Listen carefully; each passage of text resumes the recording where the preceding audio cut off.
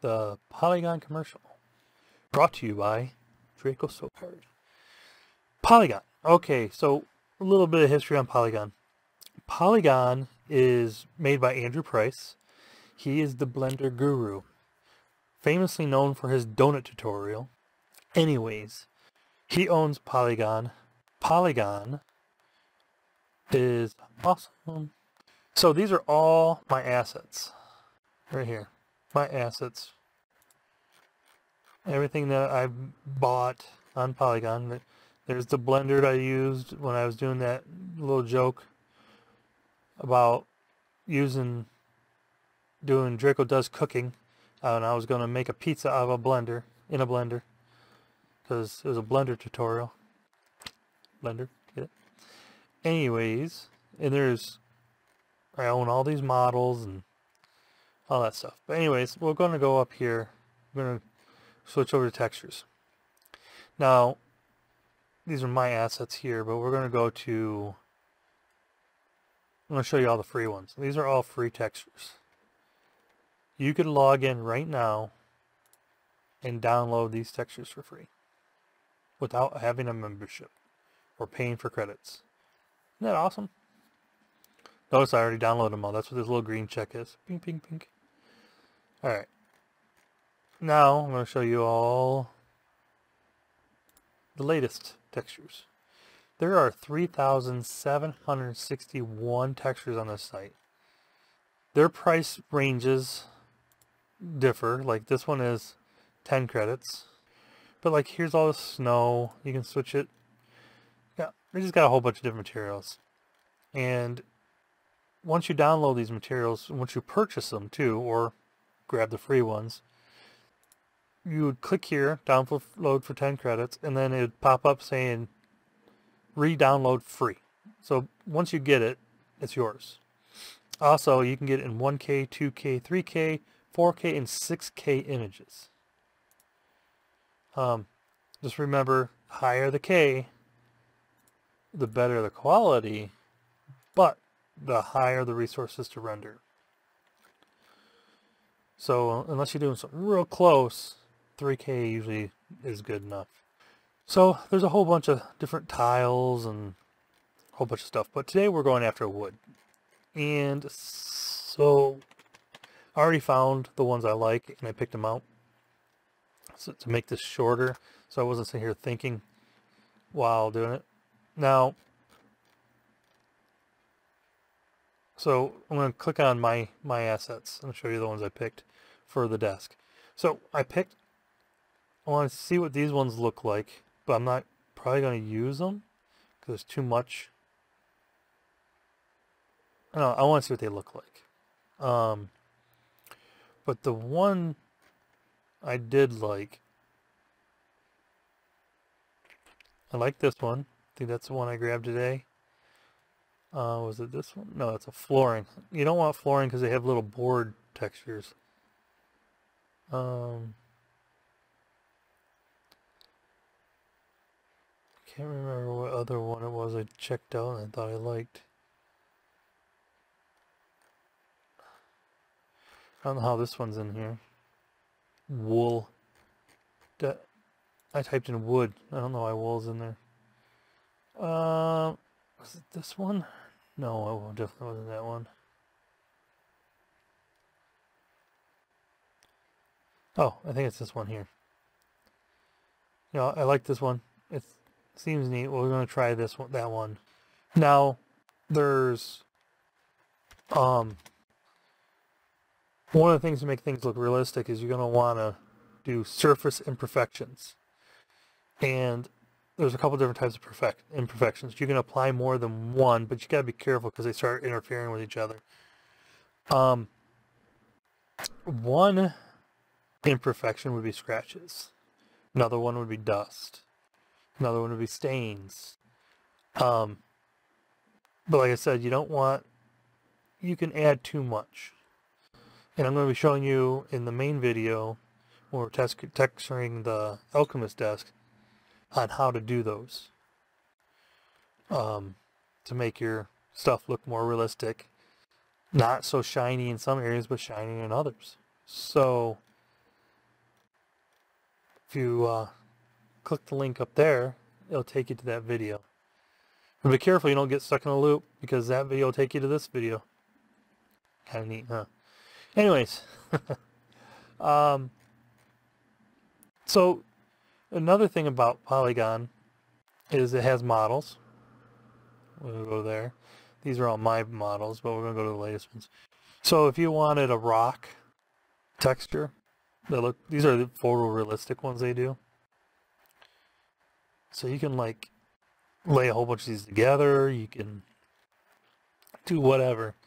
But these are 3D models. They're pretty sweet. I wish you could rotate them. And they'll show you a little demo of it. So there's that little round one, but it looks big here. And they'll show you what size it is. Look at that. Kind of cool. I will be getting some of these for later projects, maybe. Right now, I have no need for rocks for the wizard study, but I wish I would have had these for different projects. Like I did a project that was called After Man, and Life After Man, and I had a skull. It's buried in clay, and it's got a plant coming out of the eye socket. This image would have been a lot easier with models like this, but I didn't have that kind of asset available to me at the time. So all the clay textures from Poliigon, but all the little cracks and stuff were all designed in, and all the little dirt particles are procedurally generated. Oh, you can get that rock for free. They have plants. I will be getting grabbing some of these plants for our herbs and stuff, because you know, gotta have plants. Look at all these plants.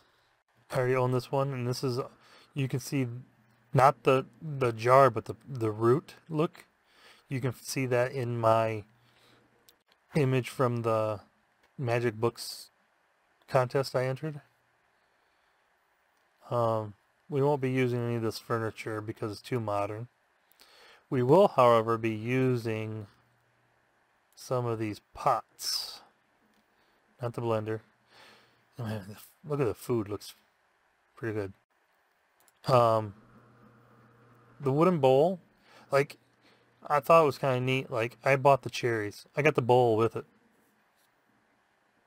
The bowl, it's the same bowl that's in each of these, and the wooden bowl, same that's in each of those. I think I already own the wooden bowl. But look, you got cutting boards. This one was free. So if you wanted some knives, if you bought this, the knives are full. They're full knives. You know, so you don't have to, I mean, you get all of it. Like, maybe I already have this, so I can open this up, bring this into the wizard study. I can grab a spoon out of here that I would like in my wizard study. Same goes for, like, this pot. Same goes for this little art piece. I can grab that and stick it in there. And I was looking at these jars. These jars are pretty cool. There's some wooden ones. There's some clay pots. These ones are old looking, so these would be good on there. There's the salad wooden bowl. I wouldn't have pen and paper in that time zone, but see, there's some books here. I might grab these books. I already own them. So I'll probably bring these books and put them on the shelf. Not these ones. These ones are too modern. No need for soda or newspapers. And one of the things that's really cool is, let's say you want a really good glass texture. Get this one. It's free. And they have a glass texture that's not standard glass texture. It's pretty good. That clock is pretty cool. Anyways, you get the point. Now, for textures, if you want to apply the textures in Blender, and I don't know why I can't find it here anywhere. Maybe it's down here. No, see, I I have not been able to find it on their webpage. But they have this thing, this plugin. So you come up here and go Poliigon, and I looked for it earlier, so let's see if it's still in here. Nope. Let's get rid of the www in front, and then maybe I'll pop up. Yeah, Poliigon Material Converter. Just go to this top one. It takes you back to the Poliigon page, and like I said, I don't know why this isn't a button on their page, but this is the Material Converter add-on 2.9 plus. Just download this. So we're going to switch back over to Blender. So you go up here to Edit, Preferences. You would say Install. You would locate that file. Mine just happens to be in with all my textures. Actually, I have it set, it's right here because that's the last thing I did. You say Install Add-on. I'm going to cancel out of that because I already installed. Okay, this is Draco from the future. I noticed when I was recording this that when I hit the cancel button there, the preference window vanished on OBS but not on my screen, so I didn't notice it at the time. So I'm going to go back here and I'm going to show you guys the where I was talking about, or what I was going to talk about. So under preferences you have this window here. After you install it, I'm not going to hit the button because this won't come back up. After you hit install, this will pop back up for you, and you just type in POL for Poliigon. This will be unchecked. It'll look just like this. So what you do is you come in, you click this box, click this little arrow. I would come over here and click auto check for update every week, and if you won't, you just downloaded this so you won't have to check this box, but this will show that I'm up to date. Also, I have my auto save preferences on here, so I don't have to hit the save button because it doesn't exist. So I just hit close and I'm done. And then over here, I pick an item, you get your textures. But if you come down here, you get your Poliigon Material Converter. In this, you have to hit open and find your textures. Mine's in my H drive, so I would, let's see, if I was here, I'd go to H, go down to textures, and this is the folder I want to be in. I don't want to be in any of these folders. Just want to be in the folder where all the folders are for your textures. You say accept. You have to unzip the texture zips that they give you from their site into this folder. It doesn't have to be named textures, it's just what I call mine. Then what I like to do is hit the refresh material converter button here. So anytime you add one, if you have Blender open, you have to hit the refresh button in order to add that texture. So if you're working on the fly. So now, I'm going to start with this top piece here. If I wanted to apply it, I just come down, go down to wood, or anything. Really. I'm going to get more detailed in the video. Episode 8 of the Wizard Study. Let's say I just pick, I'm going to pick just one of these. Let's pick this one. If I wanted this to be that, I just hit load and apply material. And there it is. It's loaded and it's applied. Now this isn't unwrapped and there's no seams, but just for grins and giggles, if I go here, say all UV project from view, there we are. But you can see there's already a displacement map. Let me show you that. So what this Poliigon Material Converter does for you is it sets up your nodes for you. Now, I don't know, there's probably other sites that might do this, but look at the work they put into this texture. So if I come over and go wood, fine, dark, I can come in here and look at all these nodes. I don't know at all what they do, really. Tab to get out of that. Each one of these, there's just so much work they put into it. And the thing is, each texture set, I believe each texture is done to look like what it's supposed to look like. So once you apply that, you don't have to touch this for shininess. But in the next video, I will be, in the other video, I will be showing you how to apply dirt. So let's go back over here. So like all this depth and stuff is automatically done. You can go in and adjust it if you want.